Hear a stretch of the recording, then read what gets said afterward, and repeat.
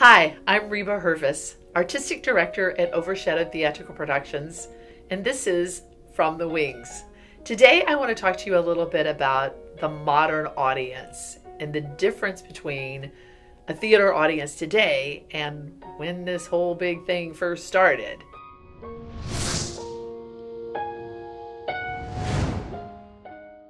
During the reign of Queen Elizabeth, public theater began a transformation to becoming professional theater. Actors were considered to be low-life scum, but when Queen Elizabeth started to take an interest in the arts, actors began to rise in their social status. What do we know about this particular time in history with theater? Well, we do know that Shakespeare was one of the most prominent playwrights of the 16th and 17th century. And we also know that it is connected to the reign of Queen Elizabeth. We also probably are familiar with the fact that Shakespeare performed in the Globe Theater. Now, prior to this time, it had been destroyed and it was being reconstructed.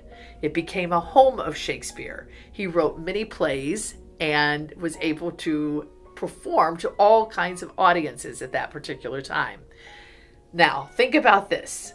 You perform as an actor and you're in front of your friends and maybe some neighbors.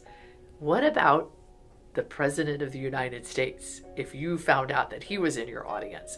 Well, Shakespeare performed quite often for the Queen. I can't even imagine doing something like that. But to Shakespeare, it was perfectly normal to have that opportunity to do that. Now, let's take it a little bit further. If Queen Elizabeth's in the audience, is there a certain kind of decorum that everybody followed? You would think so if they had Queen Elizabeth sitting with them, that they would have a certain amount of decorum, but not so much. They clapped whenever they wanted to. They cheered, they booed, they brought their food and they ate fruit, and they even threw it at the stage. So commoners would pay a penny to get to go into the Globe Theater and stand and watch. But the people who could afford to pay more for their price of the ticket would get to sit on the stage itself and become thoroughly immersed in the experience. And one of the things that makes Shakespeare so brilliant as an author is that he wrote for all of them. It didn't matter if you were wealthy or poor. There was something in Shakespeare's work that you could find that related to you. So, what about today's audiences? Samuel Taylor, in his slim volume, My Life with the Shakespeare Cult, writes about how theater today differs from Shakespeare's day. And he says, look, every convention of your average modern theater serves to make people passive, docile, distanced from the play and from one another, almost entirely erased. We've taught American audiences where to sit. We give them a potty break. We tell them to shut up and turn off anything and all that might make any kind of noise. We provide them no reason to ever have to interact with the person that's seated next to them. The pacification is profound. We don't even trust them to unwrap a sucker in the theater.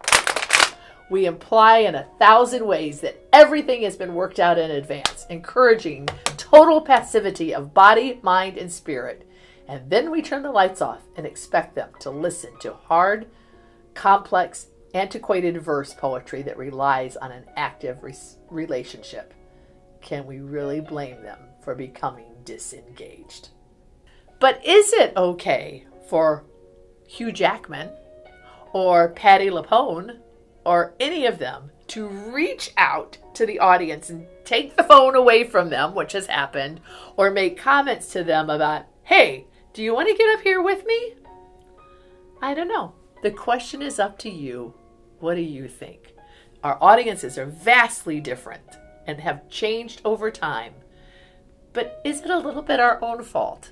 Because of the way our society has progressed and how visual we are and how technically astute we are, that maybe we ought to be trying to find something that will help the audience engage a little bit more. And maybe it's a little bit our own fault if they don't do it because we didn't hold their attention. I don't know. worst comes to worst, I can always look at you and say, hey, did you want to talk? Come on up here with me and talk on your phone up here. Until next time, this is just me talking to you from the wings.